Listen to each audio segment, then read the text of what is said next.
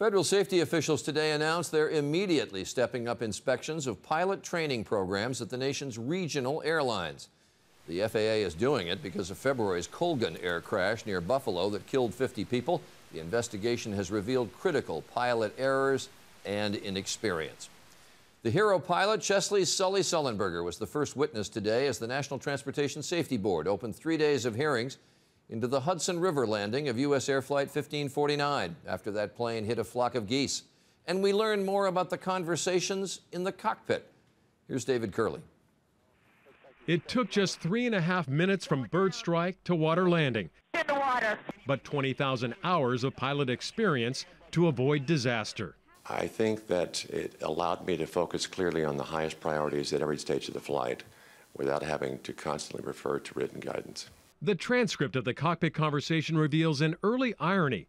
What a view of the Hudson, Sully says right after takeoff. But 33 seconds later, Sully calls out, birds. Co-pilot Jeff Skiles exclaims, whoa. Then thumping and shuddering sounds are heard. We got one roll, both of them rolling back, says Sully, realizing the engines have died. Passenger Billy Campbell could see that out his window. My best description of that engine was almost a bonfire. Sully considers 2 nearby airports. I had to make sure I could make it before I chose that option. I decided I couldn't. So it's the river. Alarms are sounding in the cockpit. A computer is saying, too low, terrain, too low. Finally, Sully asks, got any ideas? Actually not, says Skiles. 10 seconds before this. First Officer Jeff Skiles and I turned to each other and almost in unison at the same time with the same words said to each other, well, that wasn't as bad as I thought. But the danger was not over. Water was flooding the rear of the plane. The safety board says a passenger opened a door, but on landing, the tail section had been ripped open, allowing water to gush in.